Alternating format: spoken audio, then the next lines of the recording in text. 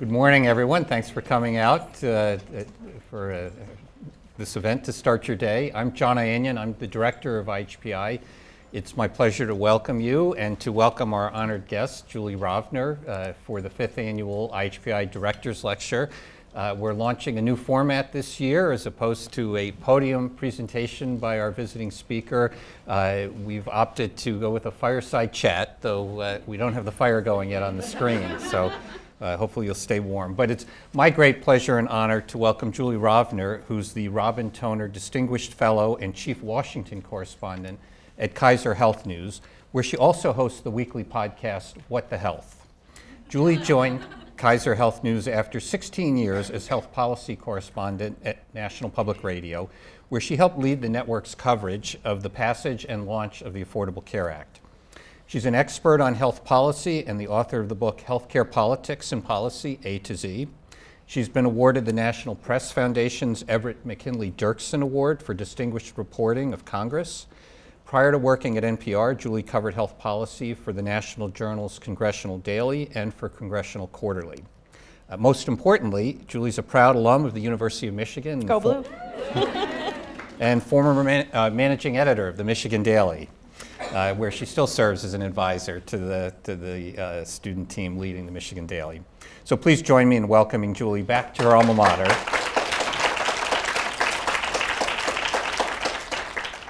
So our format this morning is I'll start out with a series of questions for Julie to launch our discussion.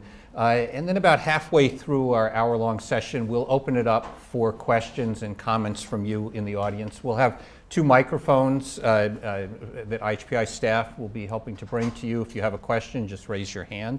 If you're following this session on Twitter or want to tweet about it, it's at hashtag IHPI19. So Julie, to start, a fairly broad question, but how would you characterize the current tone of health reform in DC? Polarized. Okay. I started covering health policy so long ago that it was not just bipartisan, it was nonpartisan. Mm-hmm. It just wasn't a big partisan issue because it wasn't a big national issue at the time. They were talking about the deficit and the Cold War, the ending of the Cold War. This was the late 1980s. Education was a pretty big issue at the time, but healthcare was really not. Congress mostly, when it came to healthcare, tinkered around with Medicare. I came on just after they put in the DRG system and just before they redid the physician payment, and it was very technocratic.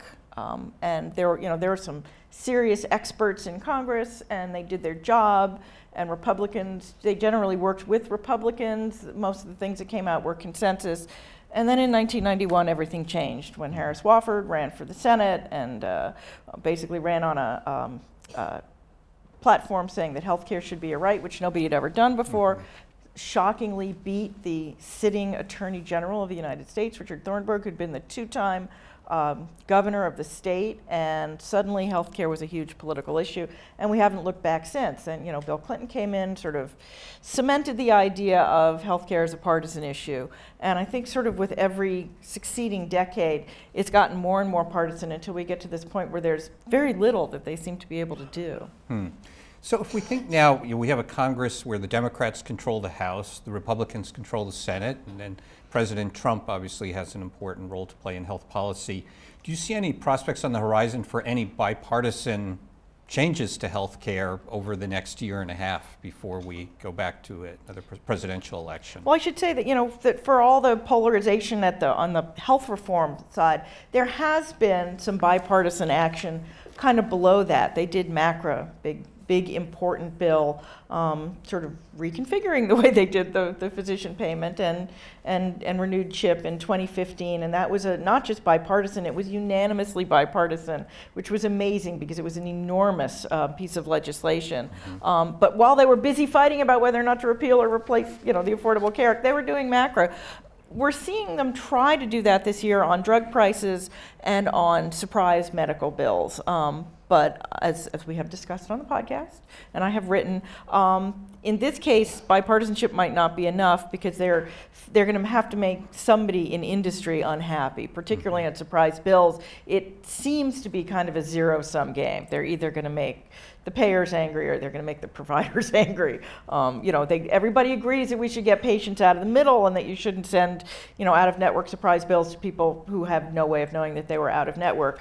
But who's going to pay for that is another issue. I ran into someone after I did my story. I was sad because he gave me, Ovik Roy, this wonderful quote that said, yeah, they agree on the surprise part, they don't agree on the billing part.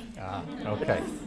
So that's actually an issue that some of our colleagues here at IHPI are studying. We have a program called Policy Sprints where we try to bring evidence to bear more rapidly than traditionally academic groups have on important issues that are in the state or federal limelight.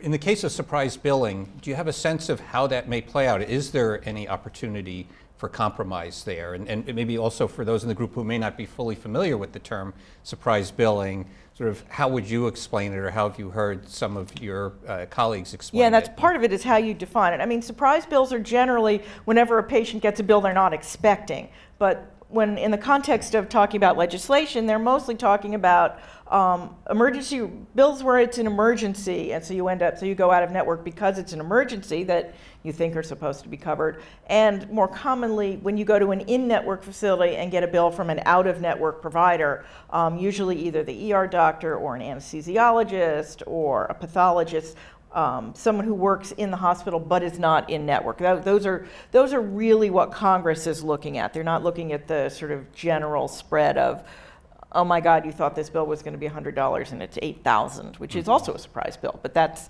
a different issue. That's more of a transparency issue than the surprise bill issue. But there really is this sort of setting up of sides of, basically everybody wants the other. They say, let's not do this to the patient, but they each wants the other side to pay for it. Okay. And are there any state models for solving this problem that you're aware of, or does it need to be solved at the federal level? There are a bunch of state models. In fact, a lot of people are using, there's a New York law that uses what's called baseball arbitration, because it's what Major League Baseball uses, where the provider and the payer go in and they give instead of sort of negotiating, they give their last best offer. And the theory is that will be realistic, that they won't ask for the sun and the moon, because the arbitrator basically picks one. The arbitrator doesn't pick a middle. The arbitrator figures out which one is most fair and picks that one. So there's an incentive to pick a realistic number, but payers don't like arbitration because they feel like it's going to drive up the average cost. So basically you're going to end up higher. They would rather have a benchmark, some percentage of Medicare or some other benchmark, whatever the average is. And the providers are terrified of that because they feel like then the payers will kick people out of network and push down the benchmark. So both sides are afraid of malfeasance on the side of the other. Okay. But they do have to do it. It does have to be federal and not state. This was the problem with the Patients' Bill of Rights and the Affordable Care Act. Because of ERISA, more than half people with employer insurance have insurance that is not regulated by the state, that can't be regulated by the state. It can only be regulated federally. So if they're going to fix this, they're going to need Congress to do it. Now, another issue you raised was prescription drug costs, whether there could be any bipartisan agreement there. What's the current status? And I know even the Department of Health and Human Services, the Trump administration have put out their own proposals for regulatory changes that might help to control prescription drug prices. Where do you think we stand both in Congress and with some of the HHS proposals? Well, there's a lot of push in Congress to boost generics, make it harder for brand name companies to prevent generics from coming to market. Price transparency, getting behind the black box of the PBM, wholesaler, retailer, prescriber issue. I think that's going to be a lot harder. But even some of these generic bills, there's the idea of Congress passing a bill to ban brand name companies from paying off generics not to come to market. That thing's been kicking around since the late 1990s. So it's not like we haven't seen these things before and they haven't passed and, it's bipartisan. It's like, yeah, it's been bipartisan, but at some point we'll see. at some point, you know, when my early years covering healthcare, the tobacco industry, if the tobacco industry didn't want it, it didn't happen until it did. And I think we're going to see the same thing with the drug industry. At some point, the drug industry doesn't want it. And at some point, Congress is going to say, really, our constituents are clamoring for this more than you are giving us money. We'll see where that tipping point comes. I don't think we're quite there yet.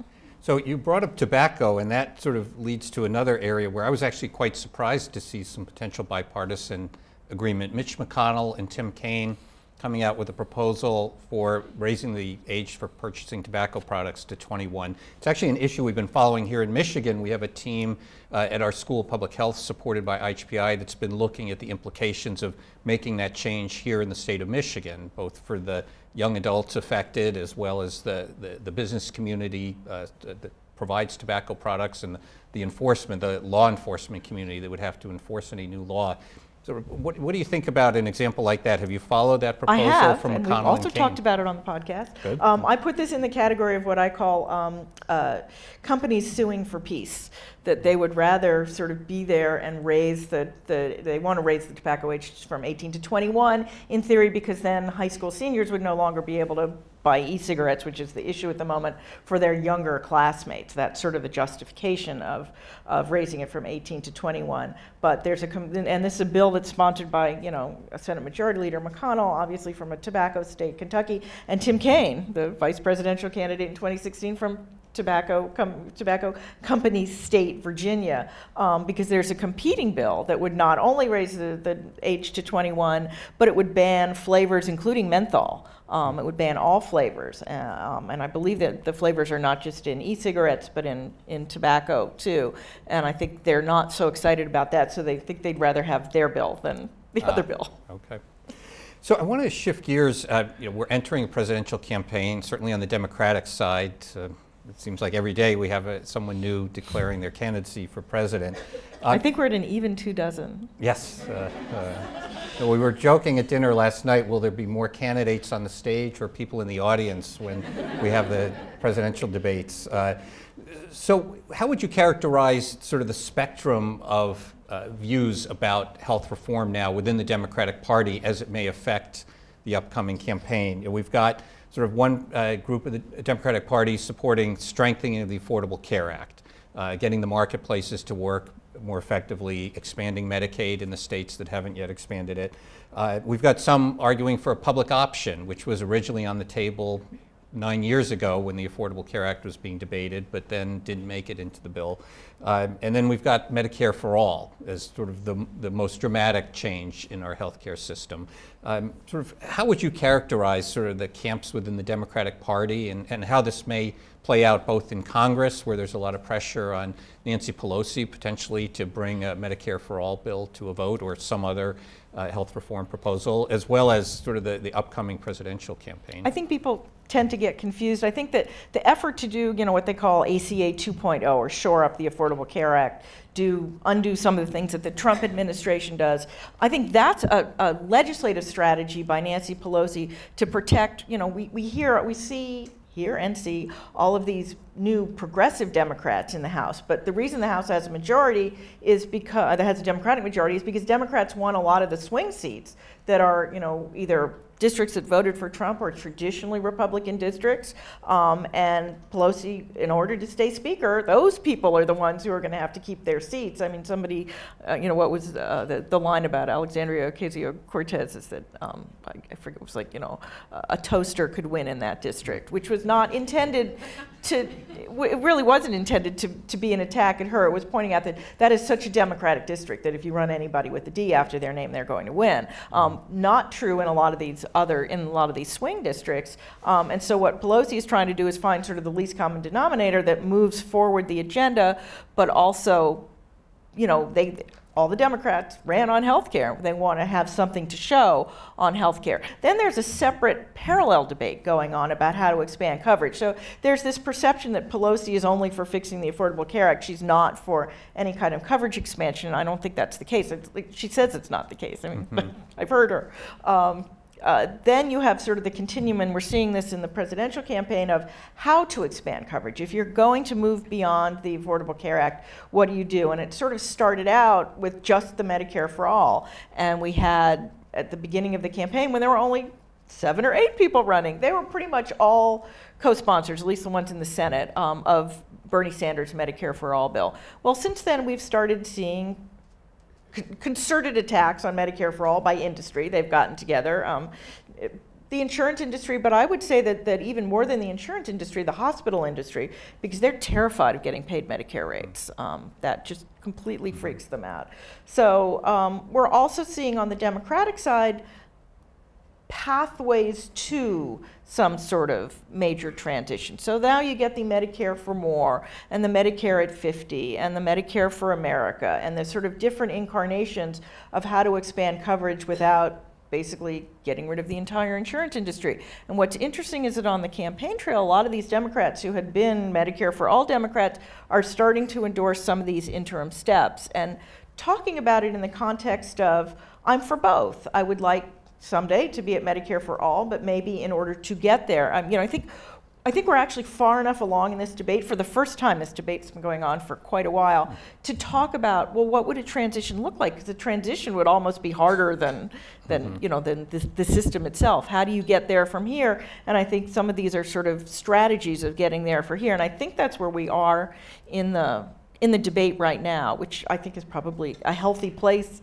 for us to be as a society. We should really be talking about this. I mean, the Republicans are thrilled that the Democrats are talking about Medicare for All, because they want to, come in and beat up on it. But at least there's a dialogue going on about, well, what would we like our health system to look like?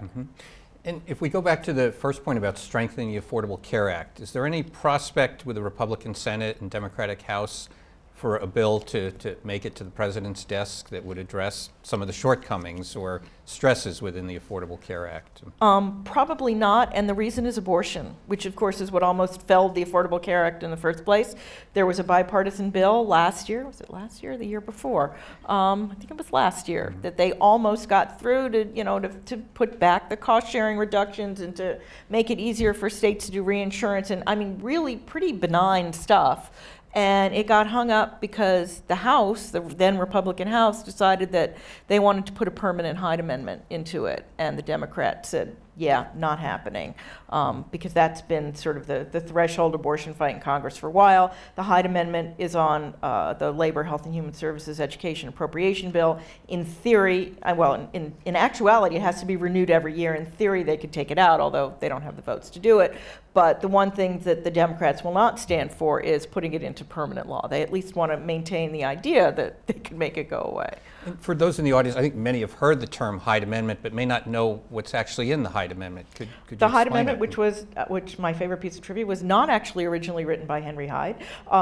It was the final language was drafted in a conference committee. Bans federal funding of abortion, primarily in Medicaid, but it's been expanded to a lot of other programs. So basically, there's no federal funding of abortion currently in cases of rape, incest, or life of the mother, the only exceptions. There was not always a rape and incest exception in the Hyde Amendment, which a lot of people don't know, but I spent like the first 3 years on Capitol Hill covering the fight about that. And it does. It lives in the annual spending bill, so it has to be renewed every year. It gets changed from time to time. There was a year where they had to sort of renegotiate because there was so much Medicaid managed care. They had to make sure that it extended to managed care plans, not just to states and providers. So it's definitely been tinkered with over the years. But abortion, obviously is a hot issue of the moment, but it's been a recurring hot issue for a long time. Anytime you're talking about government funding of healthcare. So much of your health policy reporting has been on reproductive health issues.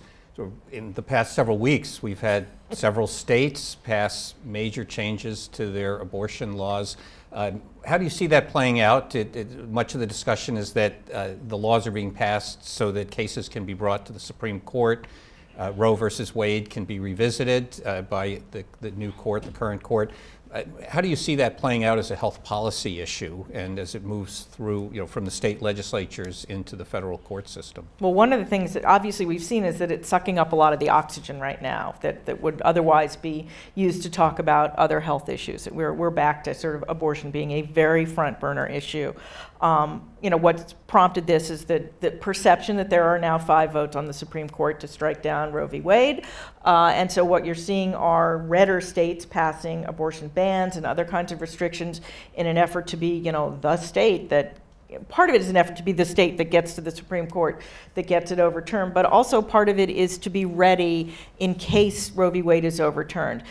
Conversely, you're seeing a lot of bluer states pass laws basically eliminating pre-Roe abortion bans. What Roe basically did is it didn't say abortion is legal. What Roe said is states, you can't make it illegal. So all the states that had abortion bans, and there were a lot of them, those bans were suddenly null and void, but a lot of them are still on the books. So if Roe ever went away, those bans, many of them would just pop back into force. So that's why we saw some of these issues in states like Virginia and Massachusetts and New York trying to strike old laws from the book and having trouble talking about them in some cases. It caused, in fact, the Republicans loved talking about the women having abortions, right before birth, which is not a thing.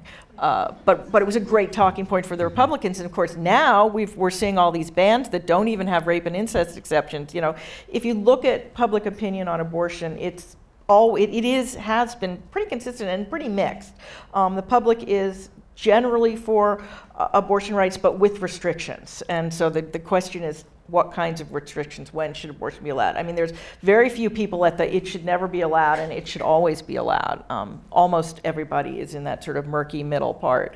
And it's generally the closer to the beginning of pregnancy, the more support there is in the public, and the closer to the end of pregnancy, the less support there is. So at this point, the Democrats are thrilled because we're talking about these, abortions or banning abortions at 6 weeks. That's sort of more abortion rights ground. They have more of the public behind them than talking about, very late abortions when the anti-abortion people have more of the public behind them. And what's the chance that any of these laws will make it to the Supreme Court and a decision in the next year and a half before the presidential election? Or is this likely to play out over a longer time period? I don't know. I thought what the court did this week was really interesting. They'd had this Indiana law that was signed into law by Mike Pence when he was governor in front of them since January. The court has a conference every week when they're in session, and they decide what cases they're going to take. So these are the cases that we know are at the conference. A conference is private, so we never know exactly what's said at the conference, but we'll usually find out on Monday morning, here are the cases that we've granted cert to, because most cases at the Supreme Court, they don't have to take. Some they do, but usually abortion cases aren't among them. And it's been before, and usually something will be on the conference docket for 2 or 3 weeks. This Indiana law had been on the docket since January. It had come up like 15 times. I mean, it was just, nobody had any idea what was going on, and the law has a number of parts. One of them is banning abortions for race or sex selection or because of diagnosed disability. Another part, and this has been passed by a number of states, said that fetal tissue from abortions and miscarriages had to be either cremated or buried or not treated as medical waste. And what the court ended up doing was deciding the case without taking it. They wrote a per curiam opinion, which means it's unsigned, that basically split the difference and said, yeah, this ban, not happening. The cremation and fetal burial can go into effect. And we're not going to say whether or not it was an undue burden, which is the current standard for the Supreme Court. A state can't put on restrictions that amount to an undue burden on the right to get an abortion. But in both cases, the decision said, but if another state comes back and wants to argue this again, we're still open. We're not really deciding it. We're just sort of putting the Indiana law. And it was basically an invitation to say, this is not the last word on either one of these issues. So it basically gave something to each side. I read it as Chief Justice Roberts wanting desperately not to have a big abortion decision drop in the middle of the 2020 campaign. Okay. Sort of a long way of getting that kind of smacked of, we're only gonna deal with things we have to deal with, and if we're gonna do this, we're not gonna try and blow up the country in June of 2020. Whether they're gonna succeed, I don't know. You only need 4 votes to take up a case in these conferences, so the Chief Justice really can't have his say.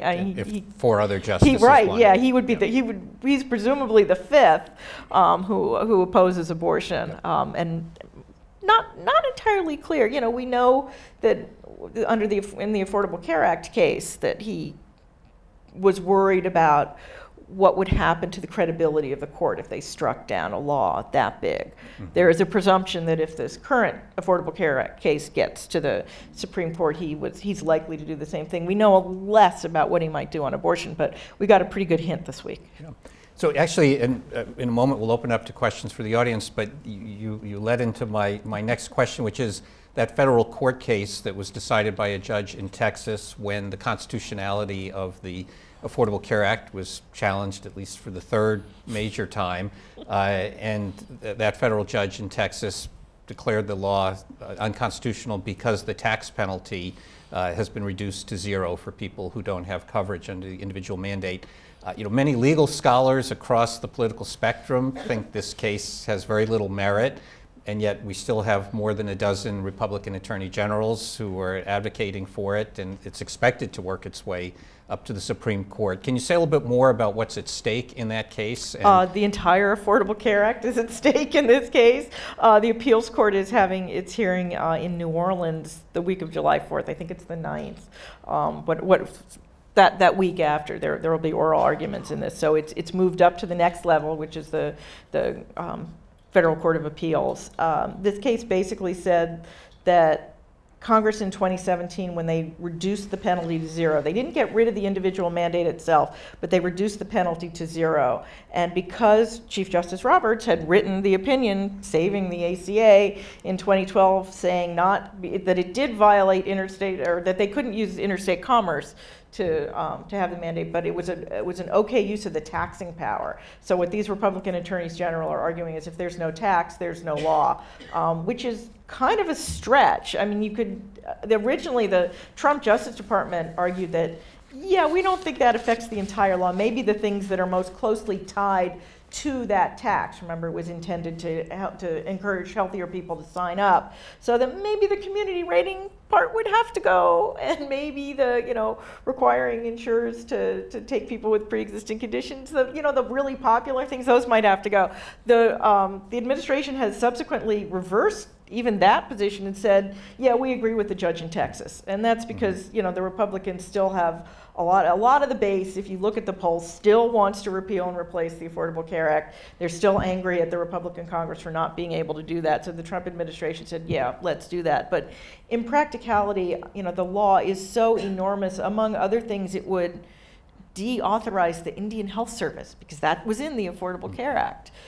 It would take away the pathway that it created for generic biologic medications. I mean, would those become unapproved? Mm-hmm. I mean, you know, there's so many questions. If the law was simply overturned, it's hard to actually contemplate what it would mean for the healthcare system. Mm-hmm. It's hard. You can't really erase something that's now almost 10 years old and has touched almost every piece of the healthcare system. So there is a presumption that if it gets to the Supreme Court, and it might not, the appeals court might say, yeah, no, and then they might not appeal it any further. But if it did get to the Supreme Court, the expectation is that Roberts would be consistent, and of course that's assuming that by the time it gets there, still Roberts and 4 liberals. Yeah. So I mean, there may come a point at which Roberts is not the swing vote, but for the moment he is. Okay, thank you. Now I want to open it up for questions from members of our audience. And we have one here, and Sarah will bring you the mic. I'm Soumya Rangraja, and I'm one of the attendings in the Division of Geriatrics. And I had a question about the HHS conscience rule. I know that's been pretty controversial, and the whole idea of healthcare providers being able to deny care based on their religious beliefs. So what do you feel has been the reaction to it within DC, and where do you see that playing out? Well, there were lawsuits filed against it this week. We were waiting to see. It's interesting, there was a conscience rule that came out at the very end of the George W. Bush administration that the Obama administration, I thought, would just repeal, and they actually didn't. They ended up rewriting it. So this is a rewrite of the Obama rewrite of the George W. Bush HHS conscience rule. But it goes much further than even the original one from 2008 did. And it is, there is this perception, I mean, that it's not just, that it starts out, actually the one in 2008 really did start out in being about abortion because it had to do with ACOG requiring that OBGYNs who didn't want to provide a reproductive health service had to refer, and there was a big fight about that. And that was where the rule came from. But there is this concern that it will extend not just to reproductive health, but to gay and lesbian people and trans people and anybody else. There are stories about doctors who don't want to prescribe birth control pills to unmarried women. That basically, at what point does this end? I don't know what the courts are going to say about this. It did not get litigated last time because it was so close to the change in administration that there was kind of no point in suing. So I mean, I'll watch along with you to see what happens. And I guess it depends on where they sue and what judge they get. But yeah, I think it did get a fair bit of attention. Part of it is that there's so much happening right now that there's just this enormous, even just in healthcare, I'm not talking about the greater things that Washington is consumed with right now, but even in healthcare, there's so much happening now. Things that would be enormous stories are getting forgotten about. Okay, other questions?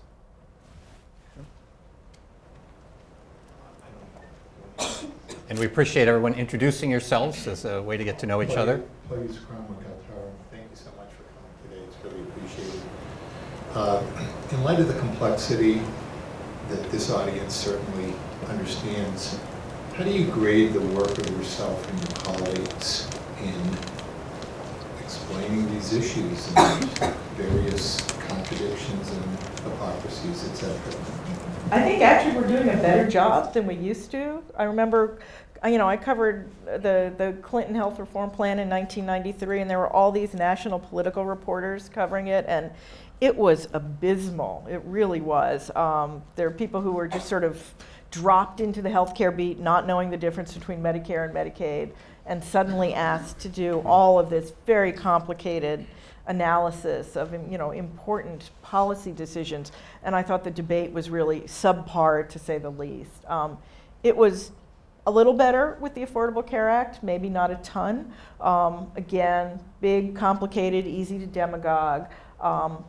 Easier for reporters without a depth in the subject to do the horse race and the politics than it was to do the substance. And I think it's so important. I'm actually reading Uwe Reinhardt's last book right now, and most of it is, I feel like it's stuff I knew because Uwe taught me over the years so well that I've internalized most of this.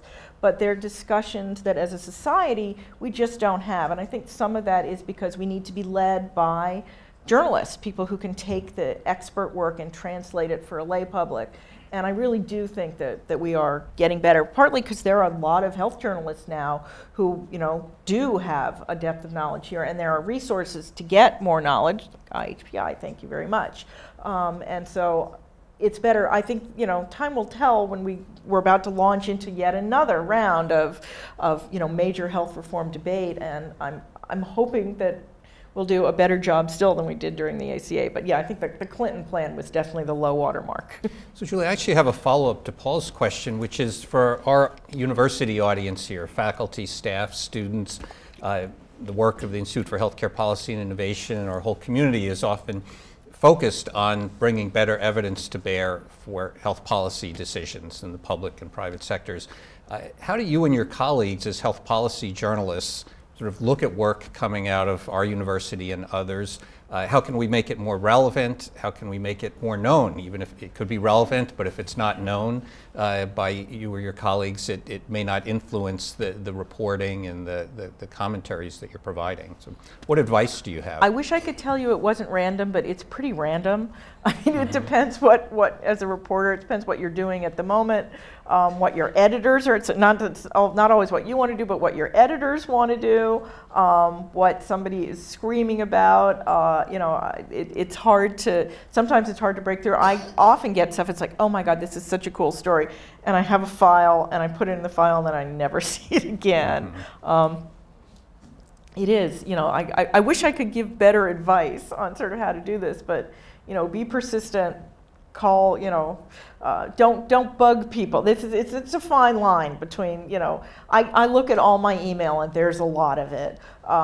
I don't necessarily respond, I couldn't respond to all of it, but I do look at everything. And, you know, and I see something like, that's interesting, or that's something that we should talk about on the podcast, or that's something that that I've been thinking about and might want to put in a story. I mean, I don't necessarily respond, but I'll put it somewhere. So that it is, you know, obviously, to some extent, a lot of news organizations are led by what, you know, the New York Times and the Washington Post and the Wall Street Journal write, but I think that's less so than it used to be. I think, particularly in health policy, journalists sort of, you know, go by their inbox.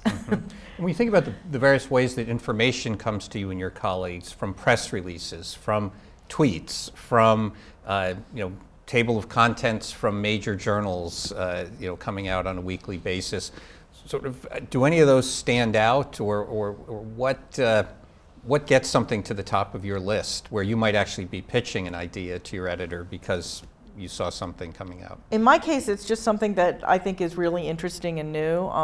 Sometimes I might think it's something that I can recognize as news, but that others might not. I sort of, because I have, you know, such a long history in this, I can see it's like, wow, that's really different from what we've seen before. And are there any examples of that you can think of in recent months? No, I ended up doing the surprise billing story just because I was getting all of these emails from all of the stakeholders that I could see were completely disagreeing. Everybody else was saying, this is really bipartisan, it's going to happen. I'm like, I'm not judging from my inbox, it's not. That was literally where that story came from. It wasn't any one thing, it was seeing the theme of each of those. It's like, oh, this is not good. These people are like completely, these people want this and these people want this, and they each don't want what the other one wants, which is, I'm not saying they're not going to get some kind of deal, but I'm saying it's not going to be as easy as it looks. So yeah, it really is hard to say. And it's, you know, if I'm in the middle of working on something and something completely different comes across and I think, oh, I wish I had time to do that. I mean, there's a lot of it really is just good timing. Occasionally there's something that's so big that you just have to drop everything and do it. But more often it's something that's like, oh, this is kind of cool. This would make a good story. Other questions from our audience? Hi, thank you for sharing your time with us this morning. My name is Wendy Lombard, and I'm on staff at IHPI. And one of the questions that I had related to abortion is that beyond the nature of the procedure itself, there's a lot of outrage regarding some of the, what I would see as like individual variations of provided practices related to dismemberment of the fetus in a partial birth abortion, or leaving the fetus to die without providing any type of health care.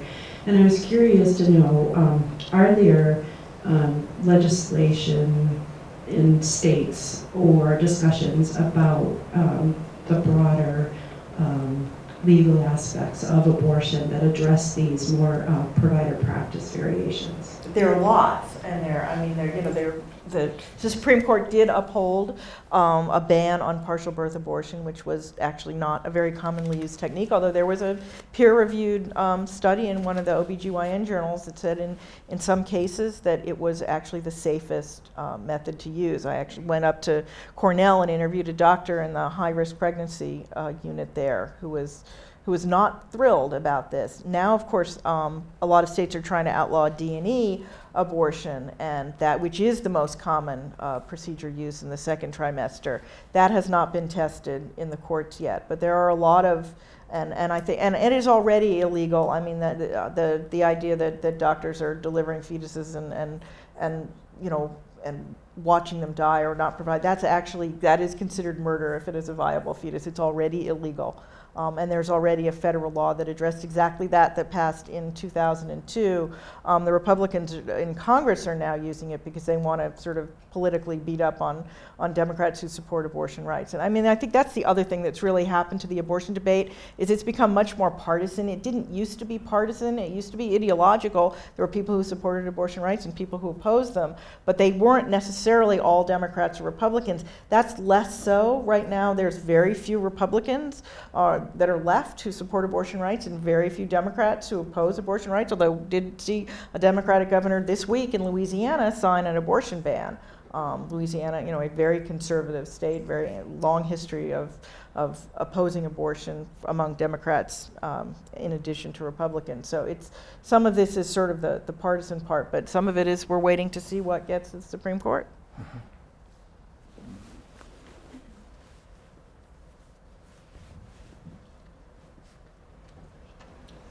Hi, I'm Jonathan Cohn from HuffPost, sometimes colleague of Julie's.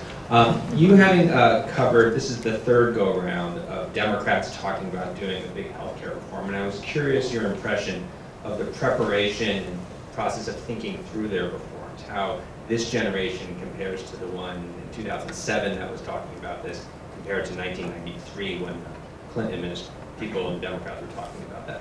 Weirdly enough, I think there was actually more preparation both in 1993 and definitely in 2007 than there is now, because the one thing they learned, in 1993 there had been a bunch of sort of smaller efforts. There was a tax credit that ended up getting repealed because it didn't work. I think they basically came to the conclusion that you're going to have to do this all in one piece. You can't do it in little tiny increments. That was the decision that was made, and that was not made by Bill Clinton. That was made by the Democrats who were running Congress and running the healthcare committees at the time, was that you actually did need something more holistic. It wasn't that they wanted it to be bigger because they knew that would be disruptive, but they knew that it would have unintended consequences and they were going to have to address them. So there was a lot of thinking about that in 1991 and 1992, getting ready for 1993. In 2000, for the Affordable Care Act, there was enormous groundwork laid before Barack Obama even thought about running for president in Congress.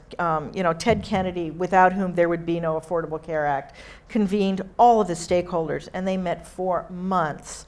That was a case I talked about suing for peace. That was a case where the entire healthcare industry wanted to sue for peace. Nothing was working for anyone, and they were ready to do something about it. So it was this sort of magic moment where everybody was willing to sit down and say, I'll give up this in order to get that. So they had the drug industry and the hospitals and the doctors and the insurers and the business community. I mean, everybody basically, and labor, all on one page. And so there was this enormous white paper that Max Baucus put out, I think it was the week after Obama was elected. I mean, the groundwork was set, and I think that's mainly, as you saw or have studied, it almost fell apart an awful lot of times, even with all the groundwork laid. I don't think we're seeing that right now. I think there's a lot of talk about, we're just going to rip up the whole system and start over, which pretty much no country has ever done. It's always been incremental. I think we're just starting, as I said, to see people start to talk about the kinds of things that decisions we would have to make as a society, the transitions that would be needed. People were sort of disappointed in this Congressional Budget Office report that came out a couple of weeks ago about things to think about with single payer, because it didn't actually score a single payer bill, but it was a really useful document for starting to think about, here's what you would have to do. And it had this very helpful little section in it, like, look, here's what other countries do. Maybe we should look at some of them, because they're not all single payer Medicare for all. In fact, most of them are not single payer Medicare for all. They have various iterations of how they do it. That's the kind of thing that I think needs to happen, and I think it's just starting to.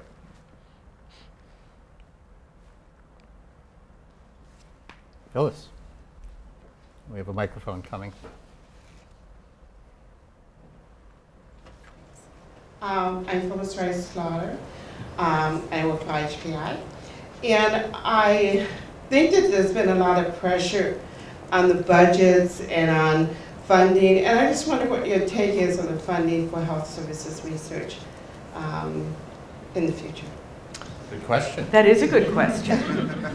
Obviously this administration is not necessarily a fan of health services research. They're not necessarily a fan of evidence, which is a problem. It's not just the administration. I mean, this is a serious societal problem, is that science is now considered to be up for, partisan debate.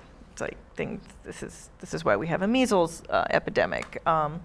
This is a really serious concern, but I think I don't want to say that this should be partisan. In general, Democrats have more of a desire to fund health services in general, plus health services research. Things like ARC were created in a bipartisan way. In fact, they were really started by Republicans during, I think, Bush 1, the first Bush administration. So this shouldn't be and has not always been partisan. Some of it is the sort of effort to just the federal government is doing too much anyway and they should do less. So there's always sort of that concern, and it's easy to take off things that are not delivering actual services in healthcare, which is not to say the health services research isn't important, but yeah, it will, I think, continue to be, as the federal deficit once again gets larger, there will be efforts to see where to cut, and that appears to be an easy place to cut. As you've noticed, all the efforts to cut it have so far not come to anything, and now the Democrats are in charge in the House, so it's unlikely that there would be as much of a concerted effort as there might have been for the last 2 years, but it's always going to be a threat. And one specific issue in funding for health services research is the reauthorization of PCORI, the Patient-Centered Outcomes Research Institute, which was launched nearly a decade ago, along with the Affordable Care Act. Yeah. But the authorization, as I understand it, runs through 2019.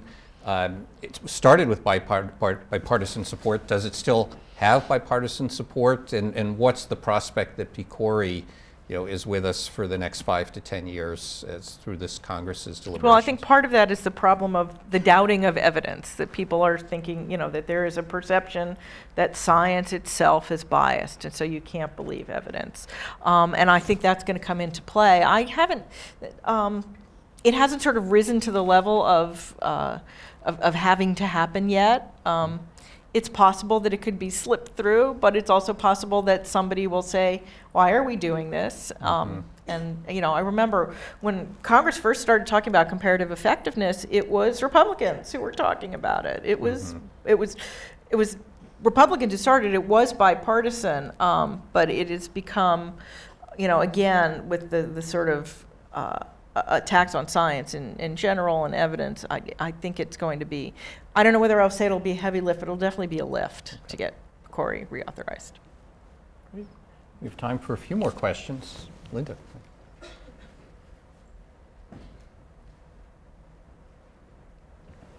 Hi, I'm Linda Laren. I am one of the hospital directors at the University of Michigan Health System. I have a different kind of question for you. In my whole life, in terms of politics, I don't think I've ever been in a place where it has affected me so personally, where I'm so angry and so frustrated all the time. And so somebody like you who is working in the middle of it, seeing multiple sides, my question is, where's the optimism and is there light anywhere? And what do you do for resiliency? How do you overcome this? We just wait it out? Like, oh my goodness. I have a horse and a dog.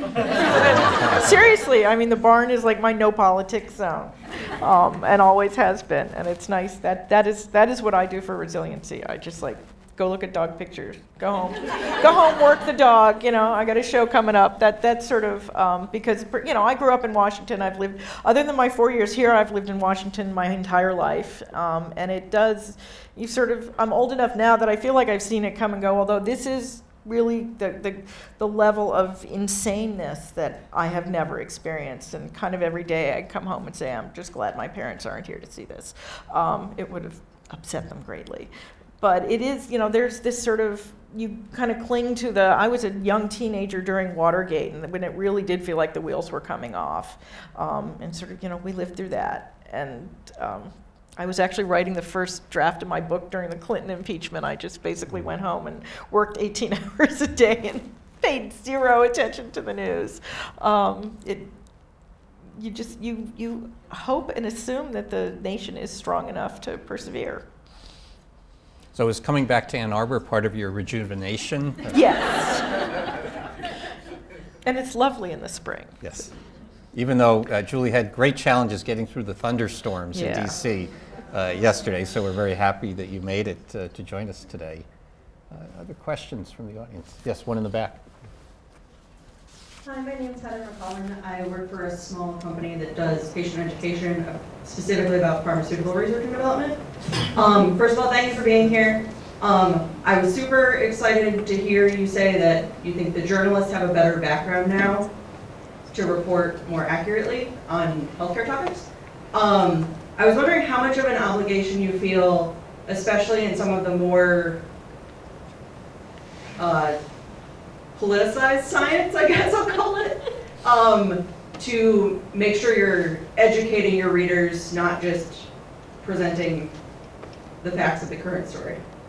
There is an obligation. I mean, I feel like, what I bring, I have colleagues who do like amazing work with data, which is not what I do, or amazing investigative work. I feel like I bring context, and I like to bring context to stories. That's something that's really important, even as much to say, this isn't the first time this is happening, or this has happened before, or when it's happened before, this is what happened with it.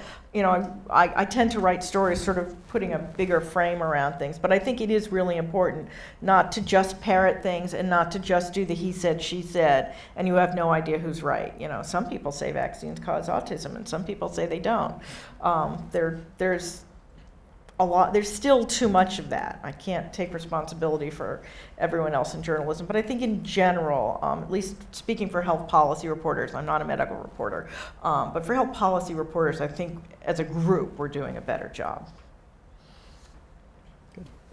Rich Hirth here in the middle. Hi, Rich Hirth from Health Management Policy.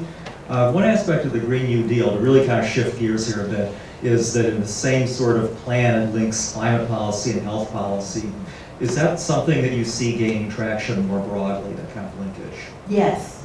Along with social determinants of health, which are obviously more, in many ways, more predictive of how someone is going to do and health-wise than the medical care they do or don't receive.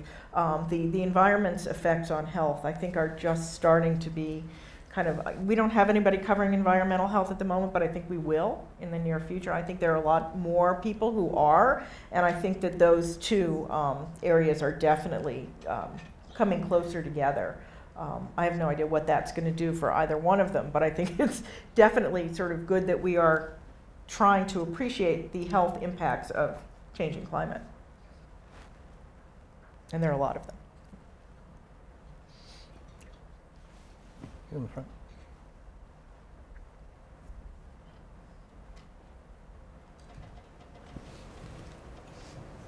Hello, my name is Gurpreet Rana. I'm the Global Health Librarian at the Health Sciences Library.